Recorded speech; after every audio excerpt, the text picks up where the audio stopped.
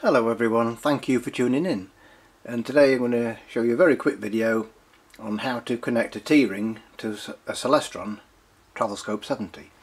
What I've already done is I've removed the eyepiece and the star diagonal, and you're left with a thread there. That's a T-thread. So you get your T-ring, whichever camera you've got, and simply screw it on. As I keep saying, don't over tighten, you can ruin threads.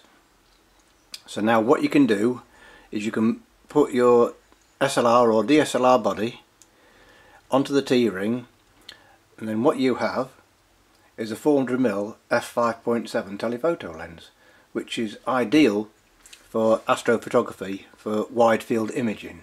And anyone that knows me will see that I've taken some cracking wide field images of the Pleiades, of the Andromeda Galaxy, the Beehive Cluster, etc.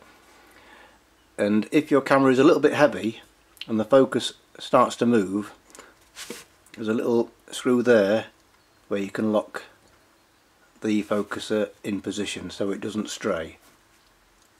And obviously the Celestron Travel Scope-70 comes with a lightweight tripod, so if possible use a sturdier mount, and if using longer exposures then you can connect to an EQ mount, as the Travel Scope already comes with a dovetail connection there.